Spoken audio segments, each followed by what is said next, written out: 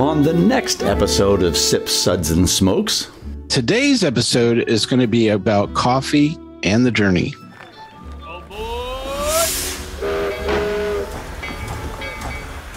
Well, I can even remember, even at the same, like Reverend Mark, what was it before hazelnut? And was there life before hazelnut? Yeah, it was vanilla, really, no. Right?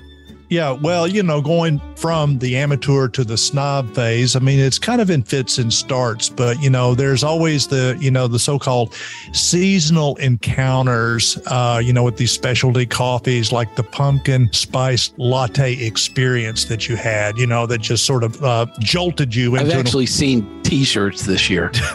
The PSL T-shirts? PSL T-shirts, yes. We'll be right back after this break.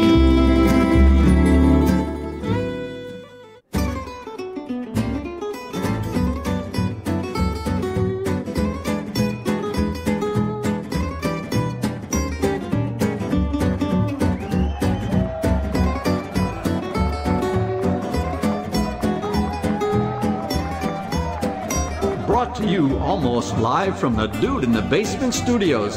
Why? Because that's where the good stuff is. It's Sips, Suds, and Smokes with your smoking hosts, the good old boys.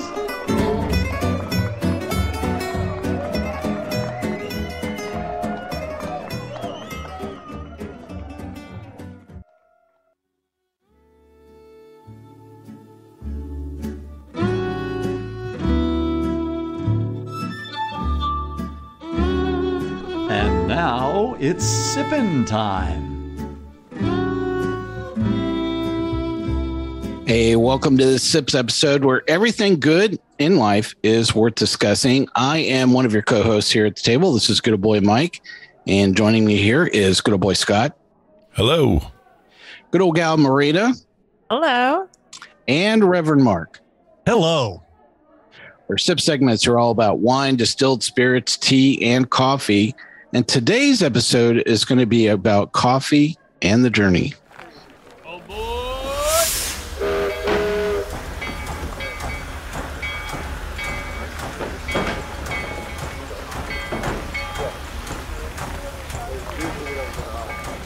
We often get that question of, hey, I'm actually starting to enjoy coffee, and what would you suggest next for me, to go and enjoy? So what does the A to B look like, for coffee?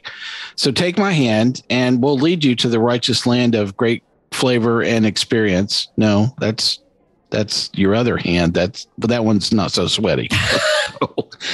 Thank you very much, Maryna. It's going to tell us all about the way she carves this up. When someone begins a new culinary adventure, I always joke that there are 3 distinct stages that you move through, like the stages of grief or anything like that. Number 1 is the amateur stage, where you really don't know, but you don't know what you don't know. So you're kind of ready for adventure. It's all about discovery, new experiences, honing your skills. And you get to approach everything as kind of a wide-eyed beginner. That's a really pleasant stage to be in. Step 2 becomes maybe a little less pleasant into a snobbery stage, where maybe it's more pleasant for you, but it's less pleasant for everyone around you, because it's when you start to begin acting like an insufferable snob, and the things you used to enjoy are now beneath you and impossible for you to stomach. You inwardly or outwardly sneer at people drinking Starbucks. Oh, those poor fools! If only they knew. You enjoy an ego boost of doing it the right way. Whereas so many others are clueless or missing out. Step 3, you pass into an acceptance phase. At some point, you enter the final non-judgmental, almost Buddhist in nature phase, where where you can just kind of relax and not critique what either you're drinking or what someone else is drinking. TM and coffee could go together, as long as you're just humming the right tone, right? Yeah, as long as you're humming the right tone, I think that's the key. But it's that I'm sort of above the petty differences of coffee drinkers. We're all coffee drinkers here, and you can like what you like, and if people can be in other stages without without making you cranky. And you don't need to correct people.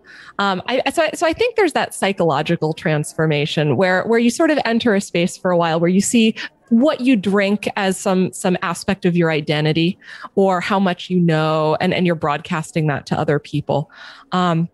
I mean, coffee is a social beverage, so a lot of times you're drinking it with others, which invites comparison.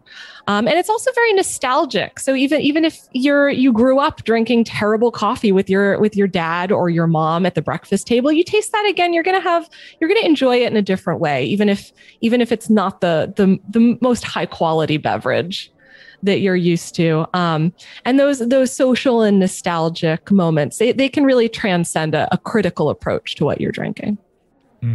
I mean, most people start drinking, I don't know, coffee out of a red can or a blue can that's filled with Robustas, which are, the low quality coffees that are the non-Arabica, non-specialty gourmet variety. And that could happen in your childhood, or you remember your grandma brewing coffee out of that blue can. There might be some nostalgia there, but you didn't really know what you were tasting. And you find that at offices too, where low quality coffee kind of has been tolerated, I guess, or was tolerated. You see less of that today, but people are just looking for the effect of the caffeine buzz, or I need that wake up cup of coffee in the morning versus, hey, I really want to enjoy this moment of great coffee flavor. So yeah, I think Maryna's amateur stage is well described. It's when you're in the grocery aisle and you see things like hazelnut or Irish cream or I saw watermelon coffee once. Starbucks. Yeah, exactly. It was ridiculous. So lots of adulteration and flavored creamers also seem to be prolific, which is gross. I mean, I've looked at the product list, or the ingredient list, I should say, in some of those things, and it's I don't think many natural flavors are found in many of those items. There is nothing natural there. That's lab created flavoring. Super nasty. But really, what ends up happening next is that, your first encounter where I remember for me, it was in college. It was like, wow, this is espresso. I went to school in Boston, and Boston wasn't a haven for great coffee, but there were a few shops that brewed espresso, and it was like, okay, this is I'll start with the training wheels, and I'll have a mocha, which is your the big step, basic hot chocolate, hot chocolate with a little coffee flavor. And over time it was like, okay, that's too sweet. And eventually, I got to the place where I enjoyed a cappuccino or something with a little bit more flavor. And the other thing that we hear a lot of people admit to openly is they get into their own ruts of like, okay, I like an Americano with half and half, and they drink that same thing for 30 years.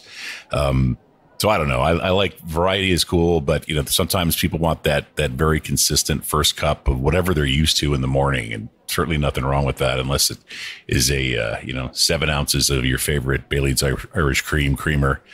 That's a little rough way to start the day. Ooh, yeah. Yeah, I remember this phase, for me personally, and I'm not afraid to admit what that looked like. It was a lot of drip coffee, in a, just that brew cycle that you're hearing, while Scott was chatting. I mean, in that dirty coffee pot that you probably never cleaned out. I never cleaned it out. For the first 15 years of coffee. I would have to say that I was very guilty of flavored coffees. I would, hazelnut flavored was absolutely the way to go. And I remember actually going after like 15 different. My goal was to get the very best hazelnut flavored coffee on the free planet. And I remember that I would, buy like 5 different, brands and bags. And I remember I settled in on a Kona blend. So you were a snob around hazelnut coffee. Yeah, well, I can get that way about, I do this with bread. So, it's like, look, if you're going to have bread, have the very best bread. So, it's more of a personality disorder that I just happen to do this with coffee, that I would do it with everything else. But, I remember that the rite of passage, or the way that I would even describe the way I was enjoying coffee then, was cool. I start each day with 4 cups of coffee. It was just this very interesting way of how I was marking what was a successful, and I'm quoting that, in the air, it was the number of good cups of coffee, that I had that day. Right. Yeah. What's the phase though before amateur? I'm thinking, of my own life experience with coffee when I was in my early teens and was running a paper route, and I'd have to get up early in the morning. And of course, this was like in the early 70s. And in the South, at the local restaurant where I stopped for coffee and got literally hooked on coffee, it was more about the experience of the caffeine. And they had both kinds of coffee there. They had Maxwell House and Folgers. And so it was just, wow, I like this. But it was like it allowed me to kind of motor through the rest of the day at school, because it's a utility drink. It's a tool. It's not a culinary experience. Totally effect. Yeah. Not at all. Right. Not at all. So so that was prior to even the amateur phase of my life. It was just, it was a utility drink. I mean, I think you have to step on the train. Like that's like, you haven't left the station yet if that's your experience with coffee. And I think like the journey starts when you realize there's more to coffee and you start to begin that journey. Absolutely. Yeah. Well, I can even remember even at the same, maybe even, like Reverend Mark, what was it before hazelnut? And even as we were talking was about, there life before hazelnut? Yeah, it was vanilla, really, no, right? No, but it was, it was purely for effect. And I mean, we're down into, fully, recirculated coffee in a percolator. Right. Mm. So Reverend Mark and I spent a lot of time at a lot of youth summer camps. And, that was the die-hard device that you move through a lot of those experiences. You're in a remote setting. It's not like you're going to go down to any local coffee shop or anything like that.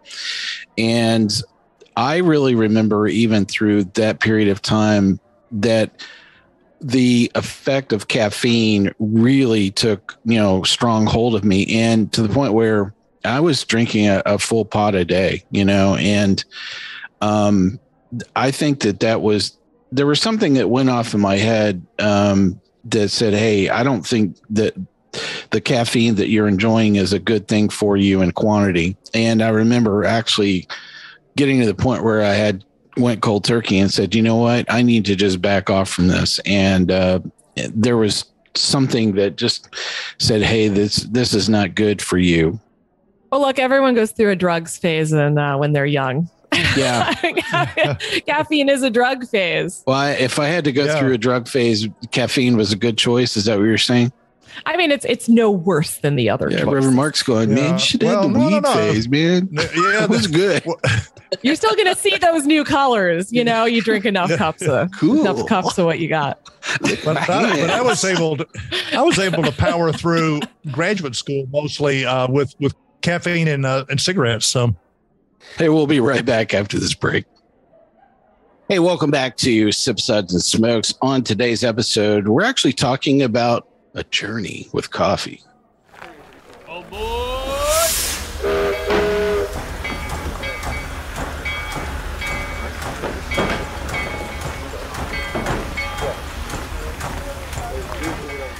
Kind of what does this look like as you're starting to enjoy coffee, and kind of what is the A to B, enjoying coffee kind of looks like.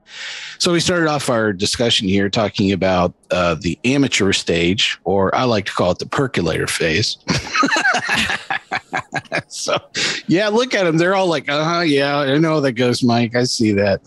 So, it is rather interesting, some of the choices that you make through this, but the way we kind of close it out, the rut is a very real thing. And I think it is a combination of the addictive nature, that caffeine can really have on you. And I think just the aversion from a human, perspective of saying, I really don't want to make any decisions before 9 a.m. It just, I think there's just a lot of people that, they just they want things to be in repetition, So I think both of those can. Well, specialty coffee is also relatively new. Like you go back just a couple decades and everybody just drank the same type of coffee. We didn't have like the endless options, the single origins, the artisan coffee shops on every corner. Like your options were limited, and coffee was sort of more like coffee. It just came out of the pot.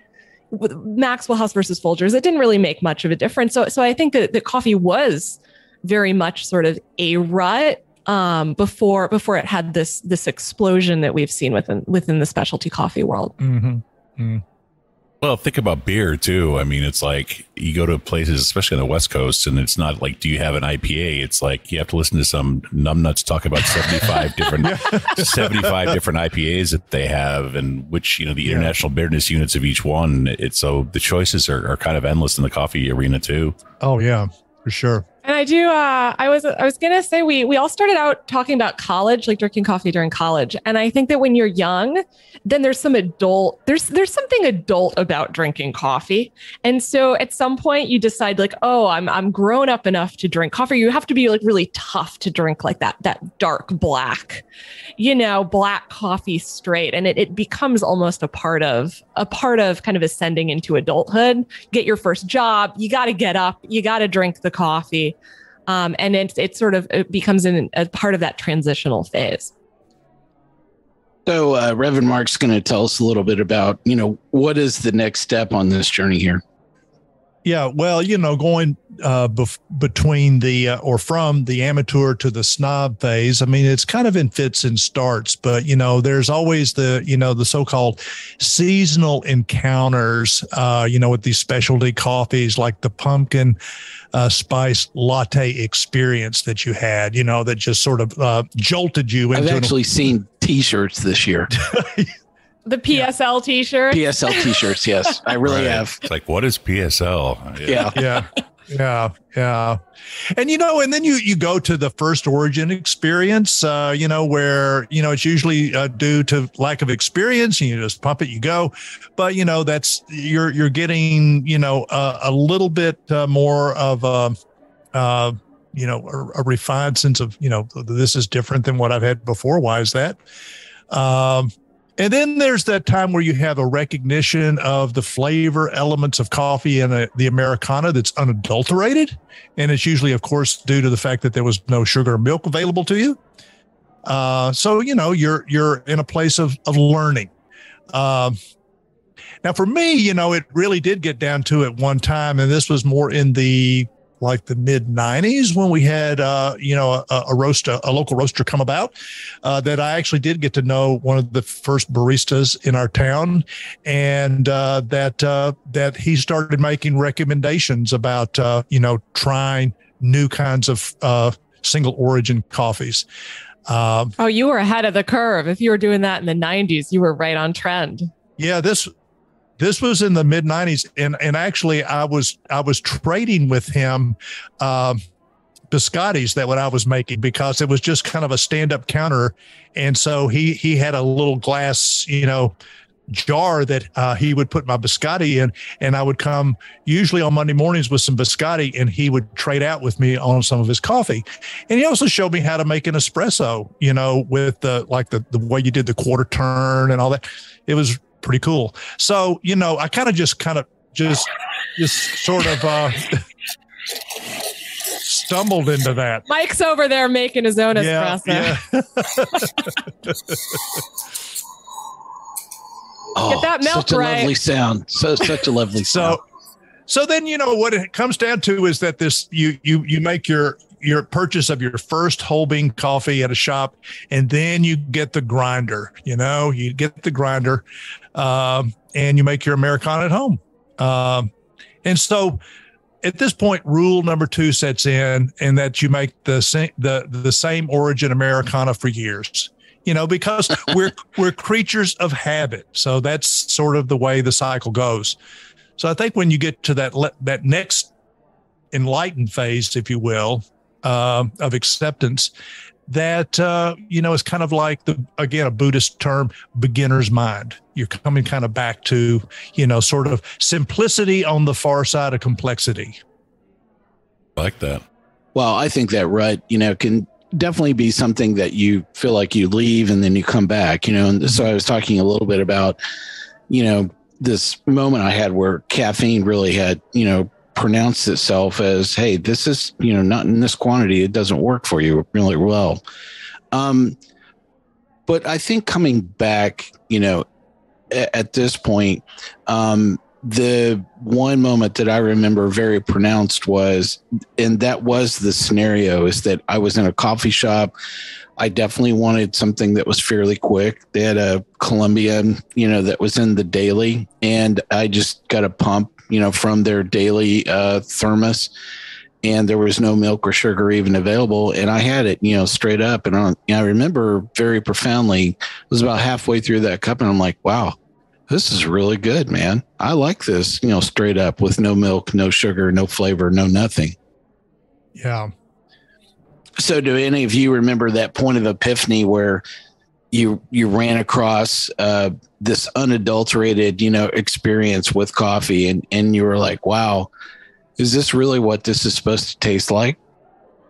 One of my first encounters with a different exotic coffee, it certainly wasn't very good. I don't think, looking back, was in right when I got out of high school. So this was in the 70s. I went to the Middle East and had Turkish coffee.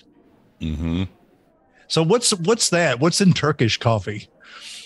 Yeah, usually there's a couple things in Turkish coffee. One is the preparation method with the kind of multiple boiling stuff is unusual. And then that coffee is the home for, there's a really bad tasting flavor defect called Rio that you find in Brazil. And it's almost it almost tastes like chemical, like bleachy kind of chlorine. And you find that in a lot of Turkish coffee too, but really good Turkish coffee. I mean, it used to be stuff from Yemen, those mocha coffees, but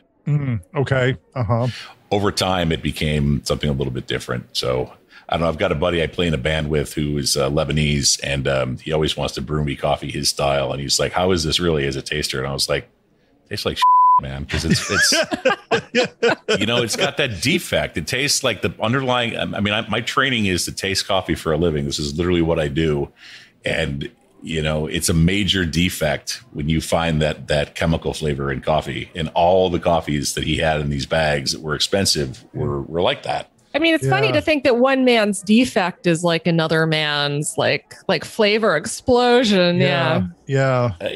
One man's trash is another man's treasure. It's crazy. Anyway. Oh, yeah. Scott was just telling us about his trip west. Tell us about your trip out west, Scott.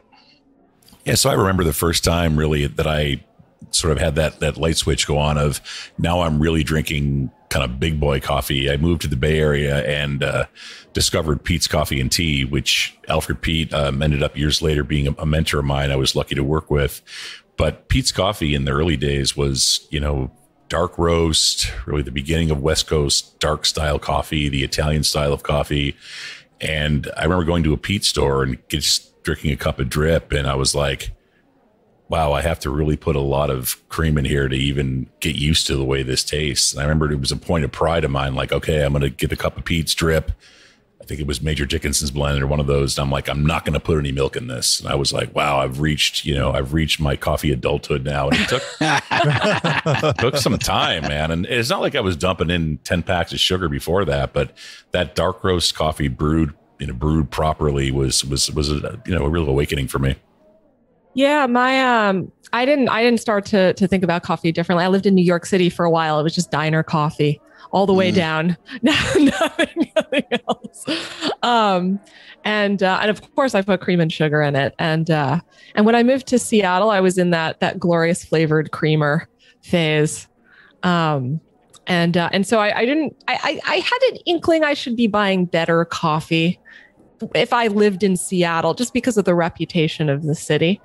And so I would go out of my way to try to find good coffees, but then I would bring them home and I would brew them and I would put my flavored creamer in them. So, sure. I didn't think like, oh, I should be drinking this differently. I thought it was a quality thing. I should be drinking better quality coffee. But that didn't necessarily carry through to I should be appreciating something or a really good flavored creamer. Yeah. Right. High-end flavored creamer. Right. So it was those moments where maybe I was running out of creamer, or I was like in a rush, or I forgot, or I had people over or something. And I realized that there was something else here to what I was drinking that was making it easy, because I didn't picture myself as somebody who likes black coffee. Like, I don't want to suffer through my coffee. I don't have anything to prove. I'm not like a journalist. I'm not in one of these hard-boiled professions where I'm like sucking down the black coffee every day. Like, I want to enjoy it. And I didn't think black coffee was enjoyable. And it was at some point I sort of weaned myself off of the creamer. Maybe I went through a phase where I don't want to drink as much sugar, or I was focusing on fitness. But I think it was having those quality beans beneath it all, and realizing very slowly that there was something there. I think that was my eye-opening experience. I remember getting into a very heated discussion with a friend that it seemed like it lasted well over an hour about whether having hazelnut flavored coffee was better than having hazelnut flavored creamer, and which one actually, was providing the desired effect. And you could always add both together for like a double hazelnut extreme. Like, the acceleration into the bottom was just happening so hard and fast. And looking back at it, it's like, really, is that an hour of life that I can get back now? Dump some amaretto in there for a triple. There you go. Red. Yeah. I mean, complete the nightmare for sure. But there are these brief moments, probably through this phase where you're enjoying, that unadulterated element, of a particular coffee. And it's, moving from that point of it happening by happenstance, which is the way I described it. I just was in the situation where there was no milk and sugar, and then choosing that and saying, wow, I want that once again. Just have like a cup with nothing in it? And everybody staring at me going, wait, so you're not getting any pumps of any flavors? No, I'm just having it straight up, man. Yeah.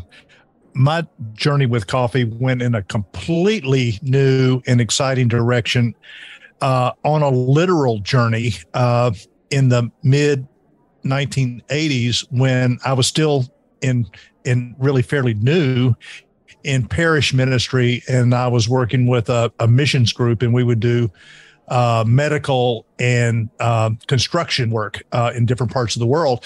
And so for like 3 years running, I would spend anywhere from 2 weeks to a month in Panama.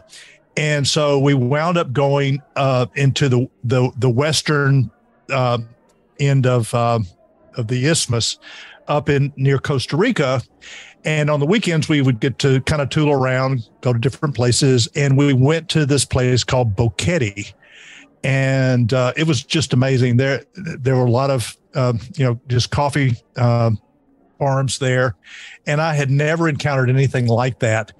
And I got to see how it was processed, and they were roasting it fresh. And I had their coffee, and I said, this is like nothing I've ever had before in my life. And I wound up buying, I remember, 20 pounds of it and putting it in my duffel bag and putting it under my cot, and I could smell it all night long. It was beautiful.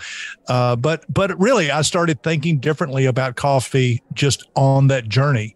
And, part of it was maybe I associated with the taste of it, which was very, there were some layered tastes in there that I'd never gotten out of just my regular cup of Joe.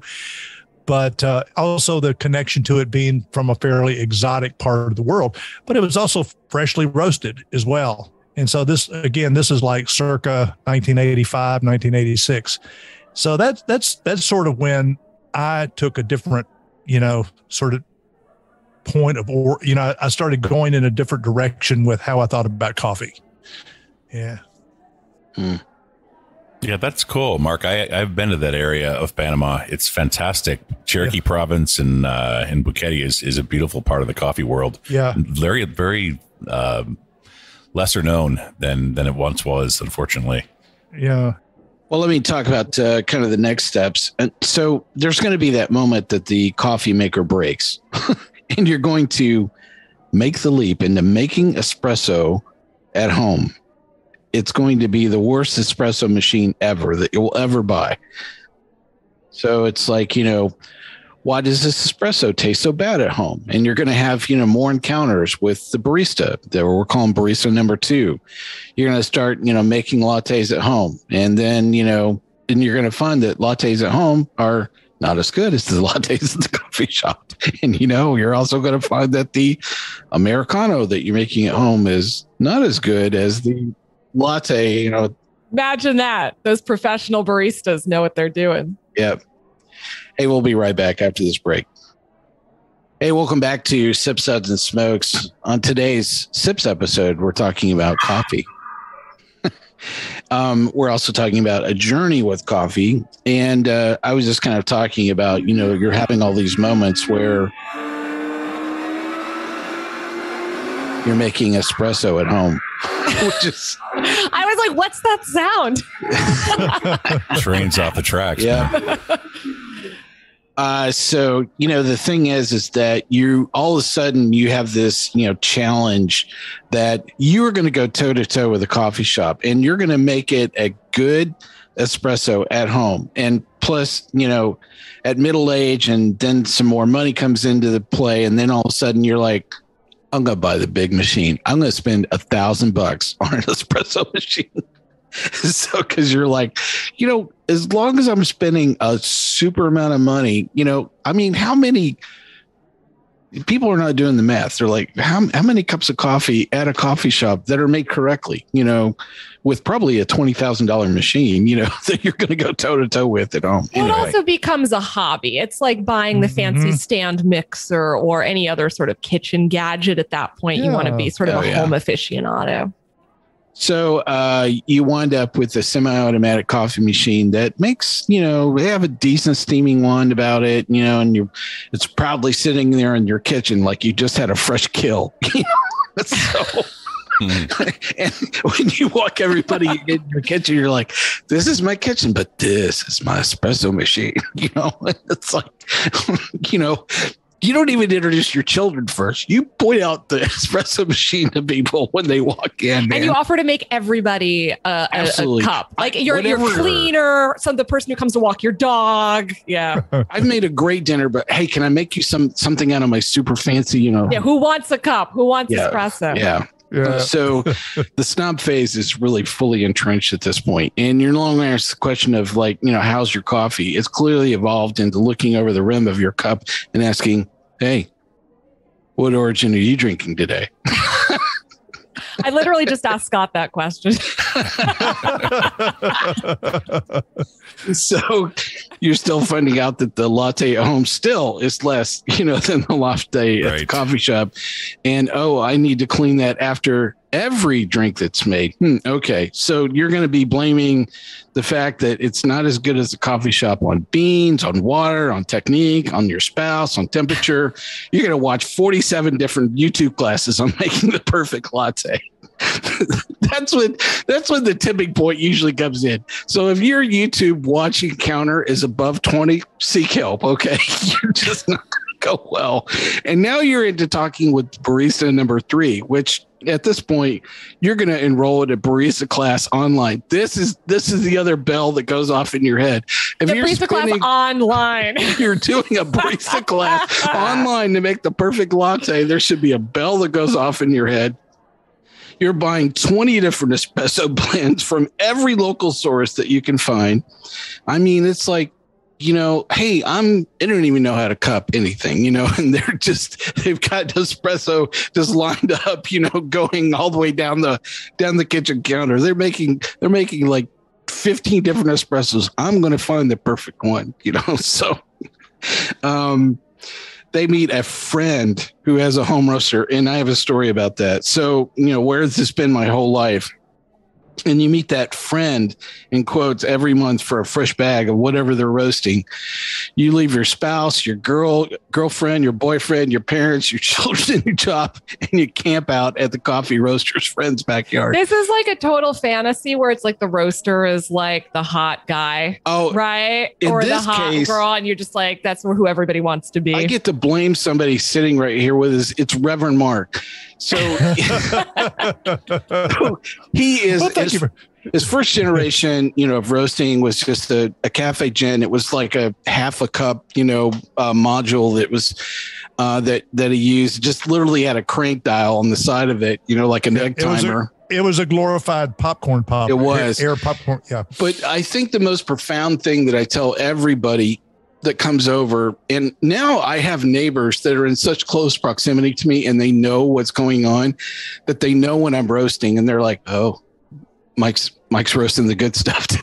And they're like, just casually walking over like, hey neighbor, how's it going? And I'm like, where are you coming from?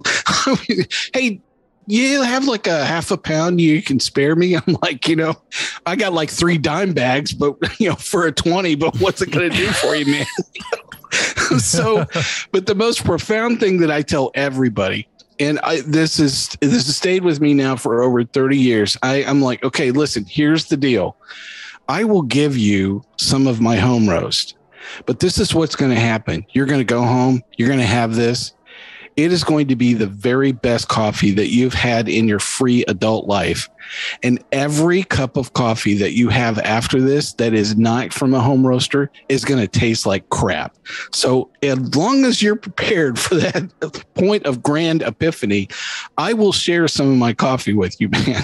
And those are pretty high expectations you're setting up. It is held true for so long. Even the crap, I've probably done some of the worst roasts in my life, and I've shared it, with other people. But they're like, "Oh man, this stuff rocks the house." So I'm like, whatever. But I still am on the fence. I don't know whether to thank or blame Reverend Mark for that moment, because it's very true. Because every cup of coffee I had after that was just like, wow, this is crap. I just can't even stand this. Yeah, we were stumbling into ecstasy together. That's for sure. And, we were staring at the catalogs, of all the green beans. We're like, I want that. Let's try that. Let's try that. Let's try that. And I think Mark burned through like 2 or 3 roasting machines with this little, half cup capacity at the time. They didn't last 6 months. No. Yeah, it was pretty wild. So Maryna was going to tell us, what is the next stumbling point in this journey? All right. So once you've jumped into the home roasting game, that's a whole journey of itself. You might discover your first cupping event at a local roaster Tuesday night at 8 p.m. You start thinking of roasting, doing the math, grand delusions of coffee roasting as a side hustle sneak in. Yeah, you start just kind of decorating your own cafe, right? Just like in your mind. Yeah. What are you going to call it? You got a business plan. It just needs to be looked over just a little bit. You know what color the aprons your baristas are going to be wearing, but you're not quite sure what your coffee's going to be. So you might purchase your first Gen Cafe hot air roaster popcorn popper. You burn your first 5 batches to a crisp, but declare that first batch under roasted, sour, not good. You join 5 coffee roaster Facebook groups. Declare to everyone that you're a coffee roaster by doing your first batch of maybe 5 pounds of green beans, which seems like a lot. Like, who buys 5 pounds of coffee in one go? Like, if you got 5 pounds, like, your pantry is stacked. You vow never to buy flavored cream or flavored coffee, Robusta, ground coffee, or coffee from a grocery store ever again. You alternate buying single origins, espresso blends, and home roasting. You might discover the geisha and camp out at a local roaster for your first 5-pound bag for $500, declaring to everyone that you have discovered the ultimate coffee. I know. Where's the angel singing sound effect? I mean, I don't know who's home roasting a geisha. That's a really brave That's a brave way to waste some money. Yes, that is very true. I did it last week. I've done that. Yes, just recently. Yeah. Present company excluded in Scott's case, of course. I would trust him to roast any geisha, anytime, anywhere. Thanks, using Maryna. a skillet on a stove. Went from first crack to burnt in like 15 seconds. Yeah, it's an expensive mistake. You're going to burn that geisha in your home roaster. Unbelievable. Then you're going to discover your geisha pour over at your local micro roaster, and you're going to realize that everything that they do is better than what you're doing. Yeah. That's might be a hard revelation to swallow. So you might enter coffee rehab and drink tea for 30 days, vowing to leave coffee behind and never drink it again. At some point, you're going to need that sip, and you're going to start up the cycle again. Yeah, hopefully that doesn't happen too often, but it could. So there you have it, from snob to acceptance, or sometimes defeat if you find yourself out drinking the green tea. Just to summarize a little bit, here's a couple of common detours or mistakes, for lack of a better word, that come up as we think about this topic. So if you're sticking with the same bean or coffee prep, same process for extended periods of time, you're limiting yourself really to what's out there in the coffee world. There's actually something like 30 million people involved with coffee production, and I don't know how many farms there are, but most farms are small, and most coffee is grown by small holders. So there's a world of opportunity and excitement out there for you to check out in the coffee space. Another thing is, treat yourself. Really, coffee is not that expensive unless we're talking about these super rare geishas. Chasing price and not quality can be an error.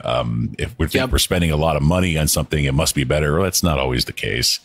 Coffee, like most products that are they're grown and agriculturally produced, have huge supply and demand issues, and those often have a big factor on pricing. I mean, you think about some of the islands coffees and Jamaica Blue Mountain and some of the Konas, perfectly interesting coffees. I would challenge anyone who says those are the best coffees in the world to take a little trip to the Ethiopian section of their favorite local roaster and see what's available there for about a fraction of that price. And, I have to say it, unfortunately, but, those of us who've had the pleasure, in quotes, of trying Kopi Luwak or elephant dung coffee, those are super novel things that maybe everyone should taste in their coffee journey once. But, I guess in that case, the rarity or the beauty is in the eye of the beholder. But those things are sought, and that little sound effects reminds me, please sip the coffee, enjoy yourself. It's not meant for gulping unless I don't know what, unless you really can't wake up or something like that. But less can be more. And, really the last thing, and we've all kind of made little comments about it, but on the adjuncts or the additive and your friendly neighborhood condiment bar, if God intended coffee to be adulterated with milk and sugar, there'd probably be a dairy cow and a sugarcane field located right next to the coffee plant, which we know there isn't. Little analogy to the sipping world in spirits. If you've ever had whiskey without ice, you're experiencing flavor in a way that ice cube just kind of numbs the taste buds and blocks half the flavor from really ever having the olfactory wonder that is beneath the ice cube. Yeah. It's kind of like what said about if God had intended you to filter your beer, he wouldn't have given you a liver. Right.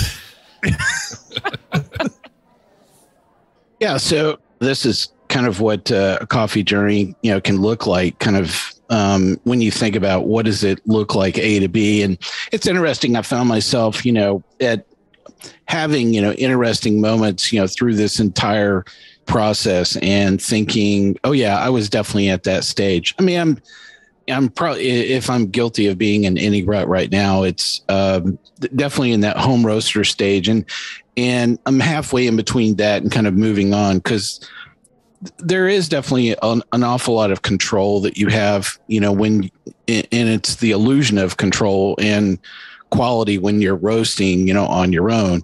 And I don't think you're giving yourself enough time to, how would this same bean taste, if somebody else roasted it? And I think that is the one thing I find myself skipping out on probably the most right now, is saying, am I really picking the right roasting profile for this bean? I don't really have the time to go through, 5 different batches to really find the optimal point, for that.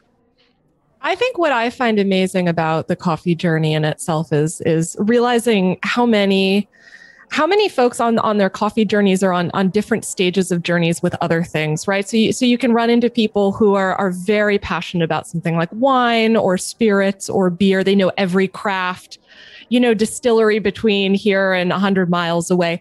And yet they're still drinking Folgers. I'm raising my hand, very guilty.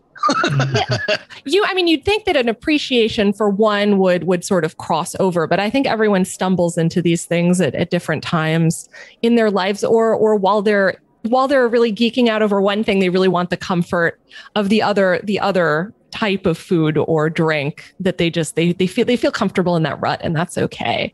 And I think that hopefully the coffee journey inspires a manner of other journeys within the culinary world or the beverage world, and you can kind of trade those tasting skills back and forth. Yeah.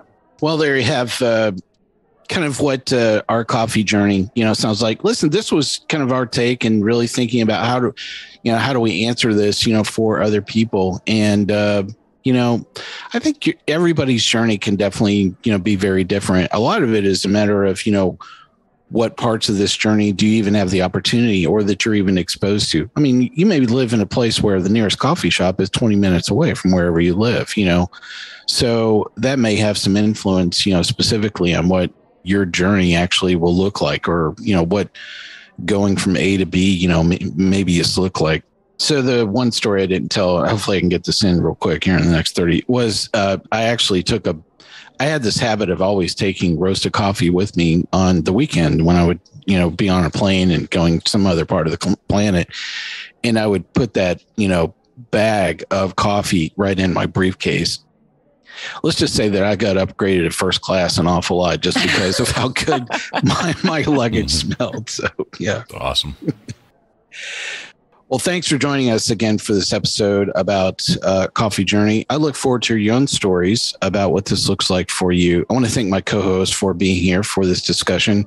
Good old boy Scott, thanks for joining us. Thanks, everybody. Keep on roasting in the free world. Good old gal Maryna, thank you for joining us.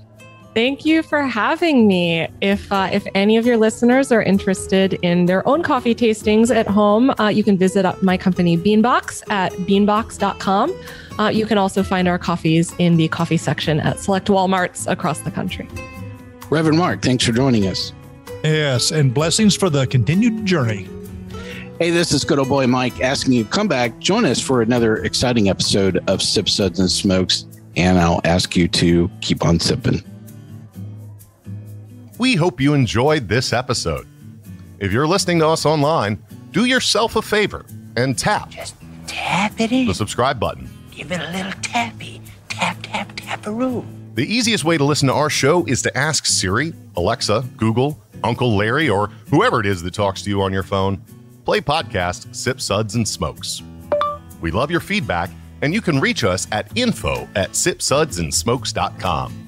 Our tasting notes flow out on Twitter and Instagram with our handle @SipSudsAndSmokes, and our Facebook page is always buzzing with lots of news.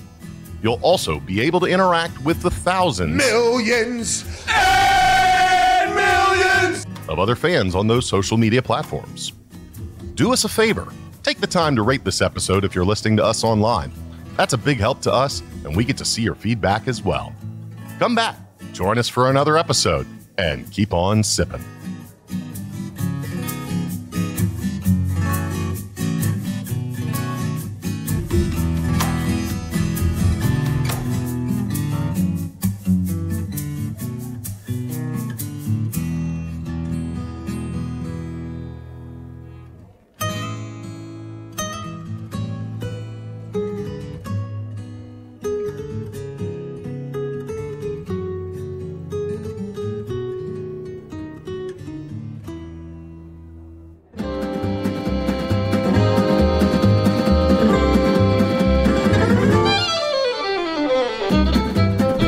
This has been a One Tan Hand production of Sip, Suds, and Smokes, a program devoted to the appreciation of some of the finer slices of life.